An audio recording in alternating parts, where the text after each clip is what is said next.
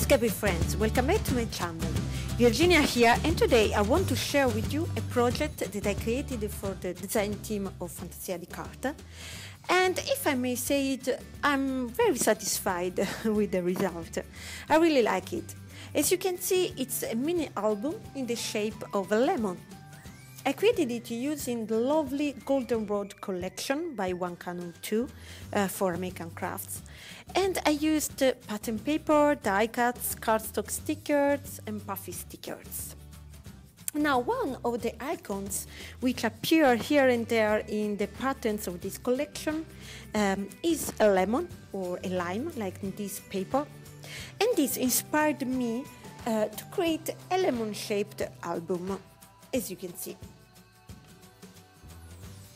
Now, I made it in such a way that you can keep it closed, so that it looks like half a lemon, and secured with a ribbon.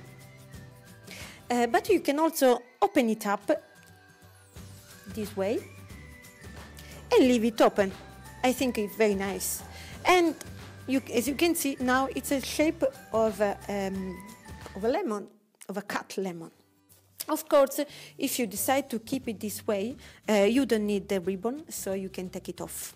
It is just attached to the central stitch.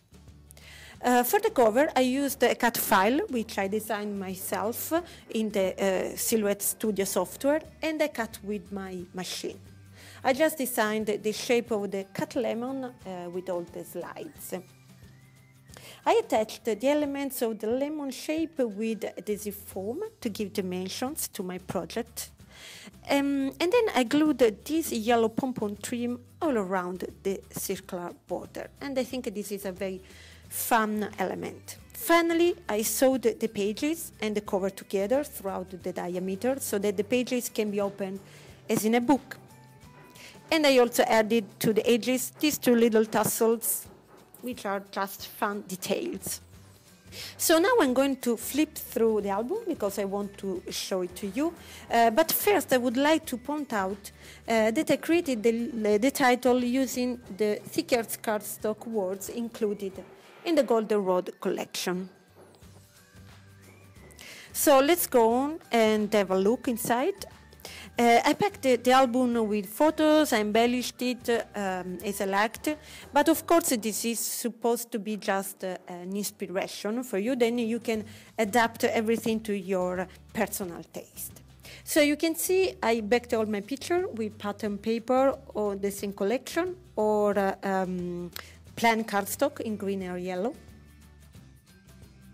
I used a lot of die cuts, puffy stickers, which I love, and this little tag here is included in one of the papers, this one with cut paper elements. I'm actually looking for it to show it to you, and here it is. So let's move on. Here we have more die cut shapes, puffy stickers, and these floral stickers, which are quite beautiful as well. And you can see that here, to make the album more varied, I cut the edge in the shape of a wave instead of leaving it straight, and I think the effect is very nice. Now, since I put in a lot of stuff, my album has become a bit chunky. So in order to flip through it more easily, I can close the pages on the other half this way. For this page, I used die cut shape, all these flowers, very beautiful. I love all the patterns. Here as well, I cut the border, and this time I made a tiny scalloped edge. This page, I backed the photo with pattern paper, and I left the branding strip, which has strawberry patterns, which I like. And then I added more stickers. Here below, including an interactive element, this card, which I can flip open, and a sentence on the two sides. And below, there is space for journaling. I have created a very fancy border here. For this, I used a border punch. I really like it. Next page, more lovely patterns, die cuts, and of course puffy stickers. And now this is the center of the album, which is also its back when you keep the album open. That is why I didn't glue anything on this page, and I just showcased this lovely pattern paper. So let's turn it around and go on with the other half of the lemon. On this first page, for the title, I used some of the thicker words that I showed you before. This is a tag included in the elements of the cut-apart sheet. I used more puffy stickers, strawberries, flowers, etc. Next page, this title is a sticker, and these flowers come from the beautiful pattern paper that I used for the back. I fussy cut some of those flowers and glued them here.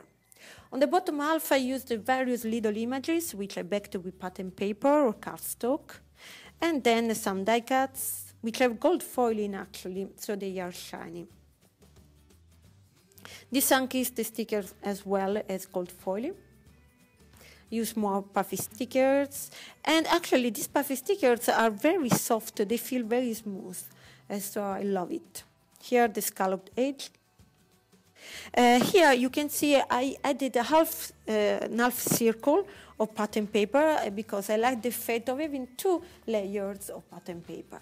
And here I have included a journaling spot, which I cut out from the cut-apart sheet. And I added flowers all around. I really love this fancy border.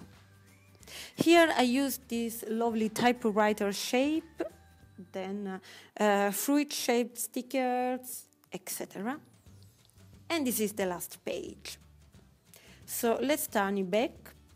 Now, as I said before, we can choose to keep the album open this way, or if you prefer to make it more compact, you can go for the half lemon and tie the ribbon.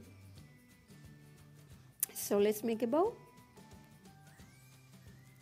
And here it is. I really hope that you like this mini album, and actually I hope that you were inspired to make one yourself. By the way, I plan to make more mini albums in the future, so I would like to know whether you would like me to show you the whole making process and not just the flip through. So thank you very much for watching. If you like this video, please give me a thumb up, and if you're not a subscriber yet, please subscribe and share. You will have new content every week. Thank you very much again, and see you in my next video. Bye bye!